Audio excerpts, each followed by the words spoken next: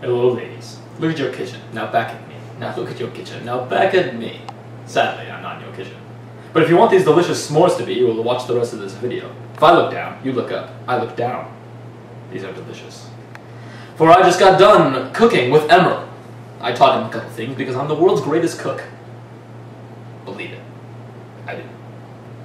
So the first thing that you want to do is to cream the butter and the sugars. Right here I have half a cup of butter, or 1 stick of butter that I cut up so that it would blend easier, and then 1/4 cup of brown sugar and 1/2 cup of sugar. And so I'm just going to blend these until they are nice and creamy. Once that's all blended and it's light in color, you want to add 1 egg and a teaspoon of vanilla. And then just beat that until it's smooth.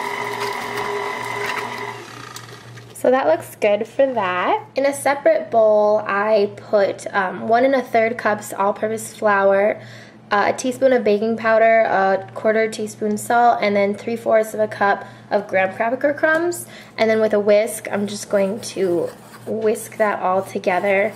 And then that creates the same consistency of like sifting your flour.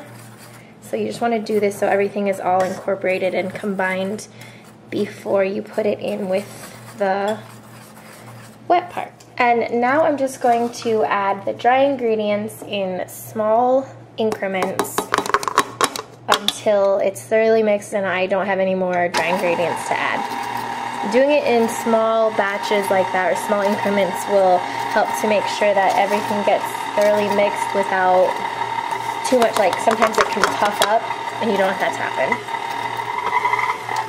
Okay, so this is the consistency. It's like regular cookie dough, but then you can kind of tell it kind of has like a graham crackery consistency, which is exactly what we want. So now we're going to just assemble the cookie.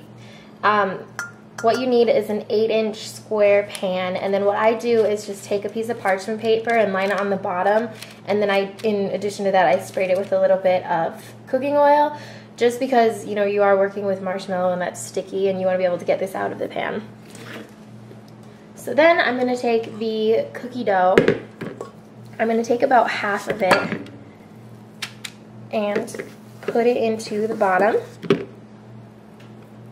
Doing this with clean hands, and then I'm just going to press it so that you kind of make the bottom layer. And then the next thing is to have 2 king-size Hershey bars, or any chocolate bar. I just prefer this one. And then basically you're just gonna lay them on there.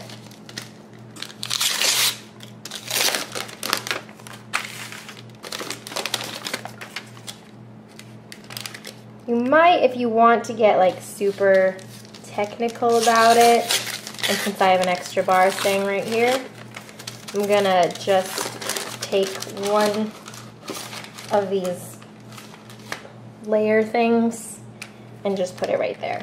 And then that fits it perfectly. And then the next thing you need is 1 1/2 cups of marshmallow fluff. You can't do this with regular like mini marshmallows or anything like that. It won't melt right. So it needs to be marshmallow fluff, or if you like disgusting things, marshmallow cream. I would not touch that with a 10-foot pole though. You can measure it if you want, but because fluff is sticky, I'm just going to kind of eyeball it, and you know, you can add more if you need it. And then just spread it on top of the chocolate bar. Now, if you've had s'mores before, you know that the next step is to put the other graham cracker on top. So we're going to follow suit with this and do the rest of the graham cracker cookie dough right on top of the marshmallow cream. Now, if, as I'm sure you're aware, this is very sticky, so spreading it across isn't really easy. I've seen websites that just do it in sections, but the way that I've been doing it is to take a piece of parchment paper, and you can either cut it or kind of eyeball it into the size that the pan is, and then take the rest of the cookie dough and just make the shape by patting it out. After you've done that, just take the cookie dough and place it right over. And then just slowly, so that you don't grab any of the cookie dough, peel away the parchment. So it's a little bit smaller, but this is much easier to spread out along the edges than if you were doing the whole thing. And if you get a few areas that kind of break, it's not a big deal. The marshmallow will ooze out a little bit, but it still tastes just as good. Alright, so this is going to go into a 350-degree oven for about 30 to 35 minutes. Ha! And I'm back. I just took a 30-minute trip across the world, tied 2 turtles to the bottom of my feet, and sailed across the Atlantic, Indian, and Pacific. Just in time to get back to take these s'mores out of the oven. Let's have a little taste test.